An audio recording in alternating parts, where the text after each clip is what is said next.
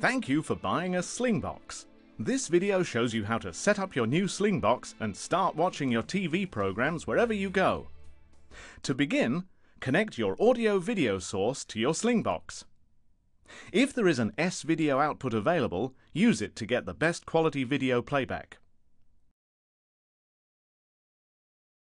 Next, put the IR blaster over the front of any device you want to remotely control and connect it to the IR jack on your SlingBox.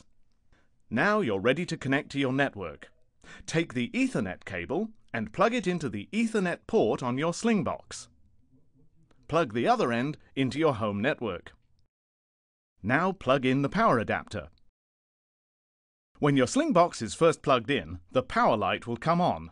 The lights will blink a few times as the SlingBox starts up. The network light will remain on once your SlingBox has successfully communicated with your router on your home network. Now you're ready to install the software on a computer connected to your router.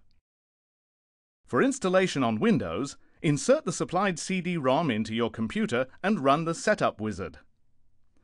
The first part of the installation will update your SlingBox to the latest version of firmware to assure you enjoy the best possible performance. Select your country. Configure the input. Configure the source device. Test the IR connection.